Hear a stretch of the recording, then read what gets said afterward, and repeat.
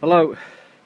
Seeing as I've got a challenge here because this trying to put this on the truck, but it's very heavy because the compressor is in the bottom, and that makes all the weight in the bottom. It's very heavy to lift it onto the truck.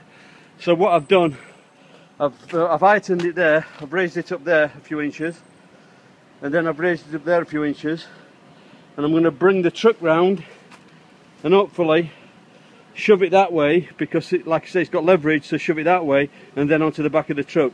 But lifting from that side now to the truck is still quite heavy, and I've got these dangerous things in my face as well, so I don't want to do that.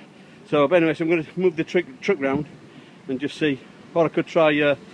If I could get it, in fact, if I could get that on top of there now, I'd probably just be able to shove that over on the truck. I'll try doing that.